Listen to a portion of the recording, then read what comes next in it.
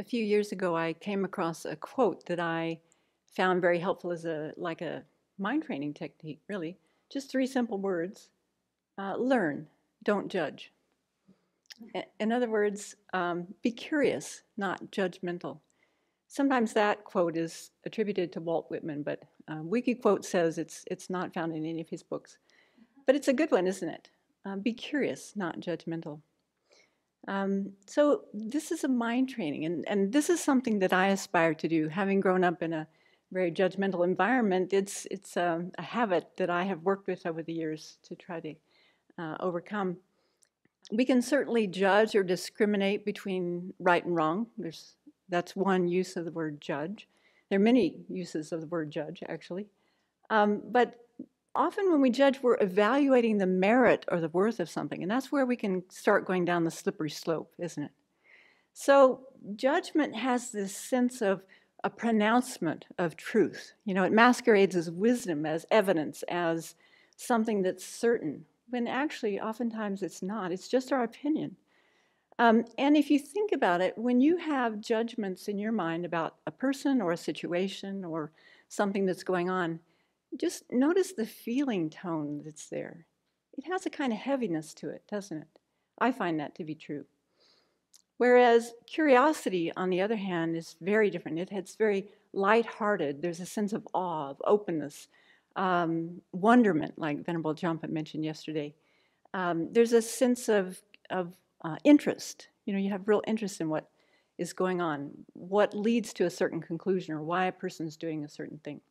It also includes asking probing questions. When you're curious about something, you're going to want to know more.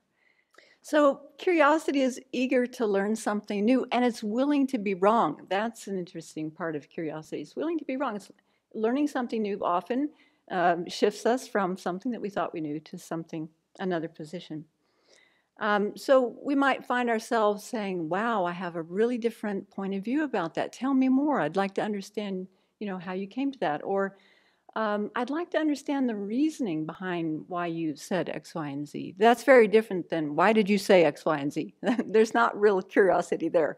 So our genuine curiosity is what will invite connection with other people. So do you think you could hold curiosity and judgment in your mind at the same time? Very difficult, huh? Judgment is kind of like a monologue, isn't it? One-line sentences. It's this way. Where curiosity is more like a dialogue. It's interested in knowing more, having more discussion. Curiosity tends to build relationships. Judgment tends to end them, or at least limit them in a way. So here at the Abbey, we do many daily tasks, many daily chores like washing dishes, vacuuming, setting up for teachings, setting up for pasada, 101 things, right? Splitting wood, everything that we do here. There are different ways of doing those things. Two people can do the same activity, but they'll do them very differently. And we'll have logical reasons about why we do them the way we do them. The end result is often the same. We get the task done. So, for instance, if you think about how you like to wash dishes, and then you think about how some of the other people on your team like to wash dishes, there are different ways of approaching it, aren't there? Some people like lots of soap bubbles, so they're pouring in lots of soap. Some people don't like soap bubbles because then it gets in the rinsing water. Okay, so you might prefer your way of doing it. You might be curious why the other person put so much soap in the water. You might like to wear gloves to protect your hands. Maybe the other person likes to not wear gloves so that they can actually feel if they get the dishes clean. Maybe you like to organize all the dishes before you do them and get them all rinsed off. Maybe you're the person who likes to have someone else do that for you, and so that you can just wash very efficiently. Again, in this kind of scenario, two people are washing dishes. We get the same results, hopefully, clean dishes. But if we look, we'll find that we might find that we justify why we do the things that we do. Because don't we think that we're doing it the right way or the better way or the preferred way, the more efficient way? Whereas, and if we think that way, chances are good we can have a judgment about how someone else is doing their dishes. often we're doing this with big and small things throughout the day, insignificant things, very monumental things we're judging. But the interesting thing is when we can begin to be curious about our judgments, to really notice that the outcome of the judgment, it tends to stop a conversation. It doesn't invite the conversation. It tends to stop connection. It doesn't invite connection. So if we think about it, children are naturally curious, aren't they? They go about looking into, getting into all sorts of trouble. But then if you think about how our education system is set up, and culturally or socially, how children are socialized, by the time they're 6 or 7, they start losing some of that curiosity. And then if you think about the education system, often children are rewarded for right answers, so that tends to lead to judgments. I got a 95 on my test, you got a 94, therefore I'm better than you. That leads to that kind of judgment, that rewarding can lead to judgment. Over curiosity, or over empathy for that matter, or compassion. It's easy to agree with people that we have a lot in common with, we share common values with. It's much harder to be curious about what's going on in the minds of people who have very different ideas. So the key, I think, is the sincerity to hear another person's point of view. We can pretend to be interested. We've all been on the receiving end of that, maybe on the giving end of that too. But when there's a sincere interest to know more, to learn more, a person can feel that, can't they? There's a kind of vulnerability and honesty about that, authenticity. Venerable mentioned recently that His Holiness has a real curiosity about science, and he's interested. He asks a lot of questions of scientists when he meets them. She also mentioned the other day in after Jeffrey's class that things like mind training, things that get us to question, are a good prelude to thinking about emptiness, because we're questioning our point of view, understanding that the mind doesn't necessarily have the truth on things. Like this morning when I was just sure that I had only done 7 mantras, and actually I had done 9.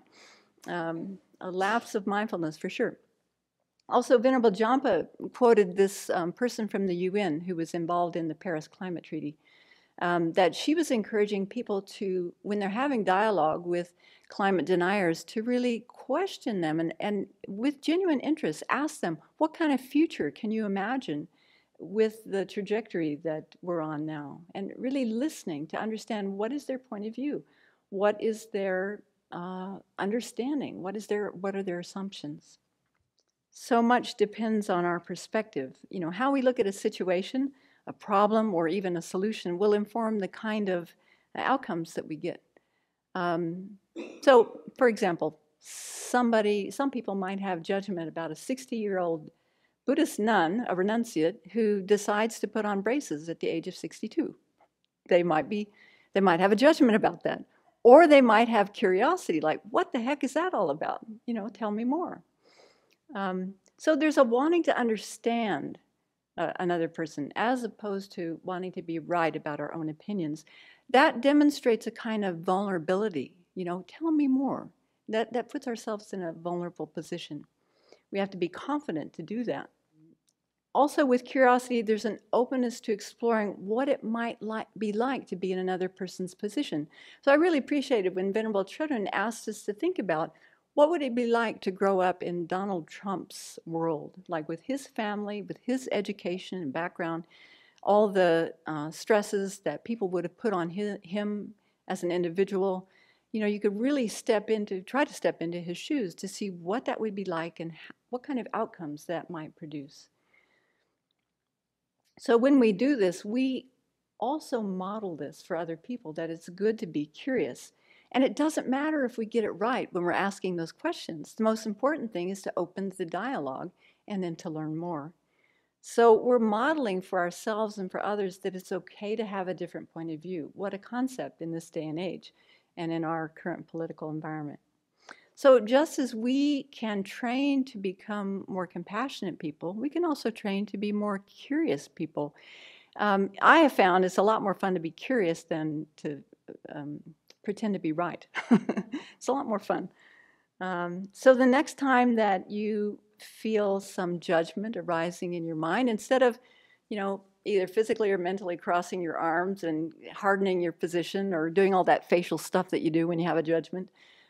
Instead, we could try to remember to be curious, to invite curiosity in our own way of looking at something and try to learn something more. Again, it has to be genuine curiosity, not just using the right words. Although curiosity may have killed the cat, but there's some question about that, where that actually came from and what it meant. I think we can generally agree that it's good for humans to be curious.